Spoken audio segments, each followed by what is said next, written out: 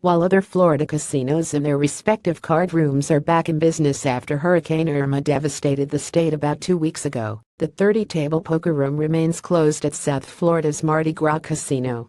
Per a report from the SouthFlorida.com, a mini tornado blew a hole open in the roof of the property, flooding the casino and damaging the floors. The casino is currently repairing the facility. There's no precise timeline on when the casino and its poker room will be open again, but it could take as long as a couple of weeks before poker cash games are running once more. The rest of the casino could take months to reopen.